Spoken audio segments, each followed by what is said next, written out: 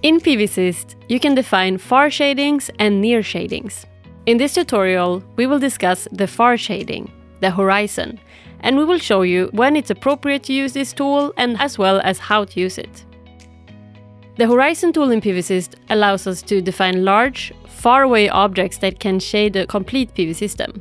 This includes mountains and other environmental features. Horizon shading blocks direct and circumsolar irradiance for the entire PV system, as opposed to the near shadings, where only a part of the PV array is shaded at a given time. Of course, this does not mean that the irradiance is zero when the sun is below the horizon, as the albedo and diffuse component of the irradiance remain only partially shaded by the horizon line. The horizon tool should only be used for objects sufficiently far away so that at a given time, direct sunlight may be considered present or not present on the whole PV array. A rule of thumb for using the horizon tool is that the shading obstacle should be at least 10 times further than the PV system field size. For example, if a PV system spans 10 meters, then shading objects needs to be at least 100 meters away. Ideally, the system size should also be much smaller than the horizon feature. However, for very large PV systems, this model of horizon shading becomes less and less relevant. Indeed, the horizon seen from two different locations on the site may differ significantly for large systems. In such a case, it is best to not include the horizon line,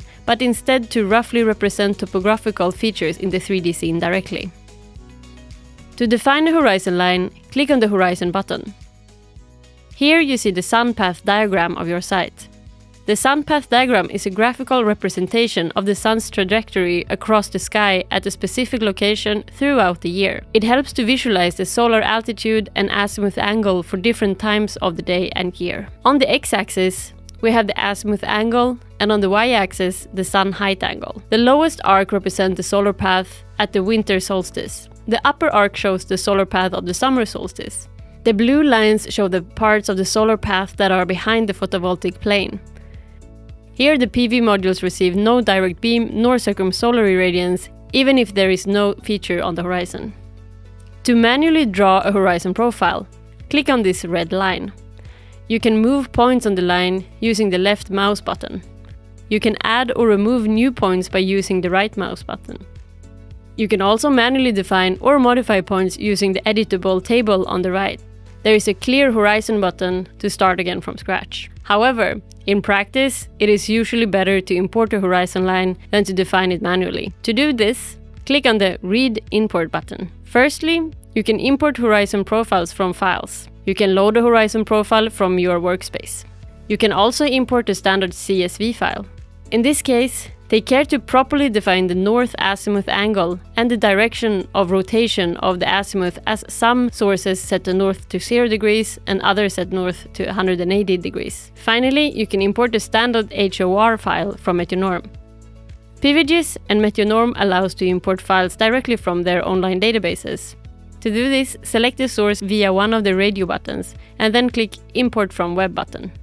You will see a description automatically appear. Click OK. Now you can see the horizon applied to the sun path diagram. It is important when importing horizon profiles to make sure that your site file has very precise location definition.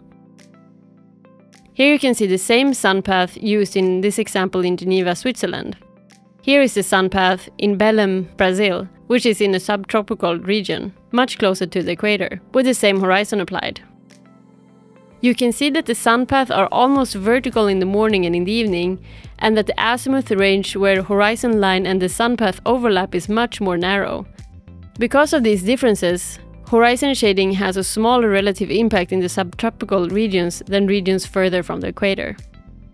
If you want to reuse the horizon line in another variant, you can click the Save button and save your horizon line in the PVsyst internal format, with the HOR file name extension.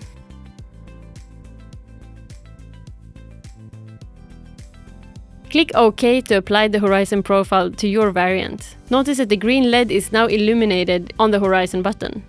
PVsyst will ignore the situation in which the whole horizon line doesn't exceed a height of 2 degrees above the horizontal. In such a case, the LED light will stay inactive even if a horizon line has been defined. Run the simulation, and if the horizon profile has feature higher than 2 degrees above the horizontal, far shading losses will apply to your simulation. You will also find the horizon profile in both table and graphical form in the report.